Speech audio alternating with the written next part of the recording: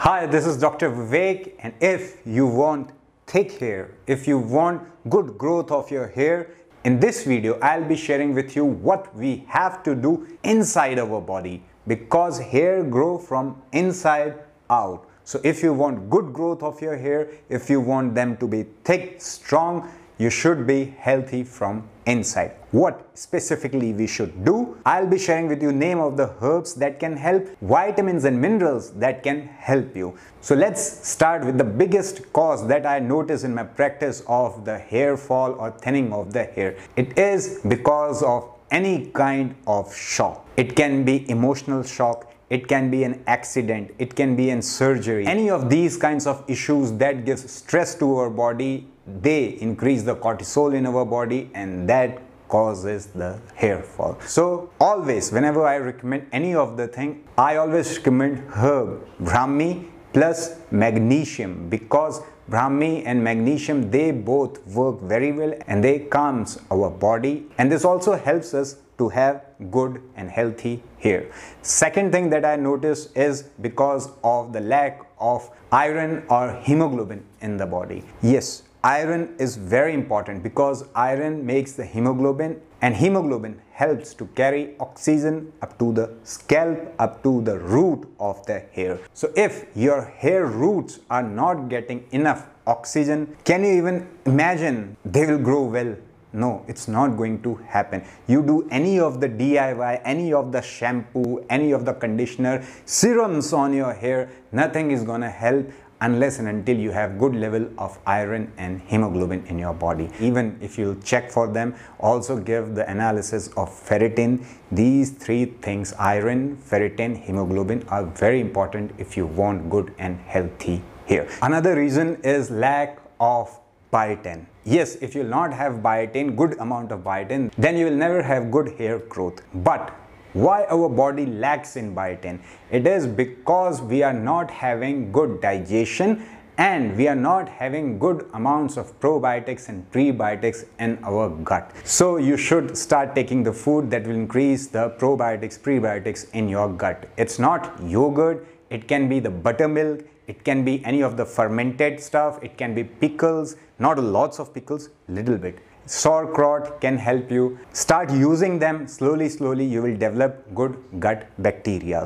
And also there is a product in the market, Neo Herb Hair and Skin Vitamin. That is a combination of Ayurveda and the vitamins that helps a lot. It has magnesium and pomegranate extract in good amount. So as I told, magnesium helps, and pomegranate extract will also help you to increase your hemoglobin, iron. So it's a good combination. It has curcuma longa, means the curcumin extract. It has pepperine in it. It has lots of other vitamins in it. So it's a good combination of vitamins and minerals, and is in the capsule form. We have to take one capsule 2 times in a day, 30 minutes after food. You can try this one if you are looking for the good growth of your hair, but only if you are eating right, you are working on your psychology, you are doing exercises. About exercises, you don't have to do lots of exercises also, because lots of exercises, if you will do it too much, this can be a cause of your hair fall, because again it's a stress for your body. Lots of stress will cause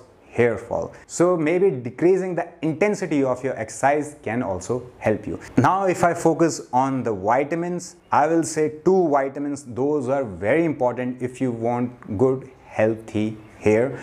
First is, of course, vitamin D3, because I have felt it by myself on my body. If you'll have lower level of vitamin D, you are going to have tremendous hair fall. So vitamin D3 should be well enough. It should not be just normal, it should be good. So always see the levels of vitamin D3 if you are having hair fall, and either get the vitamin D3 from the sun, either you have to supplement it. So use vitamin D3. Second vitamin is vitamin C. Vitamin C, very vital.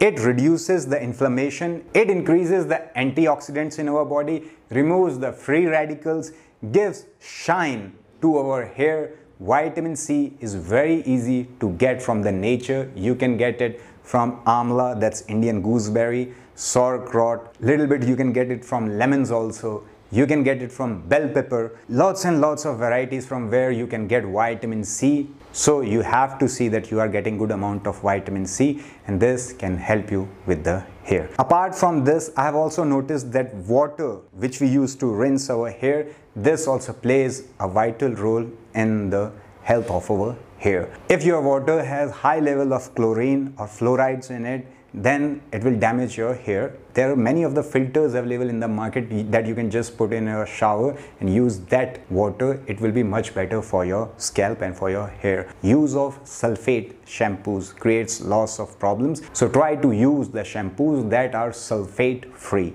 Use of lots of chemicals can also affect your hair, the quality of your hair. So try to use as much as chemical-free herbal products for your hair, and it will be helpful for you. Now let's talk about the herbs. I have said amla is a good herb. Then Bhringraj, false daisy, is very good herb. If you have any of the issues with your hair, you can use the mixture of amla and Bhringraj. These are just small tips. Maybe this will help you. Just try to find the root cause of your hair fall. It should not be hormonal, as the thyroid hormones plays a big role in it, or other hormones as testosterone or estrogen. Other than this, just eating right and using these vitamins can help you.